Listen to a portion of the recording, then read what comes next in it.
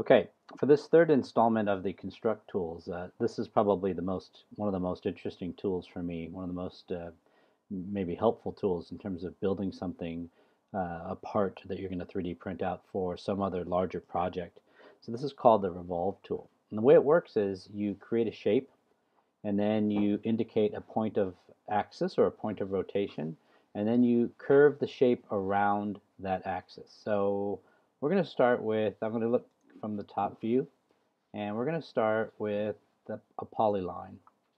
And I'm going to click here and just create some kind of unique shape here, like this.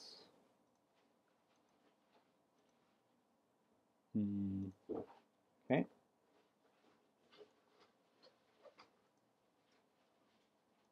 Like that. And then I'm going to create another line that's just going to give me a point of axis.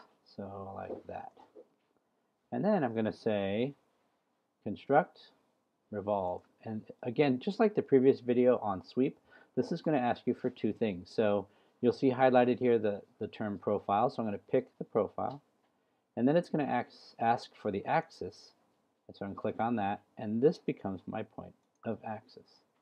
And so if you'll notice here, what it's going to do is it's going to say, okay, now that you have your shape and you have the axis about which it's going to rotate, either go ahead and do it manually.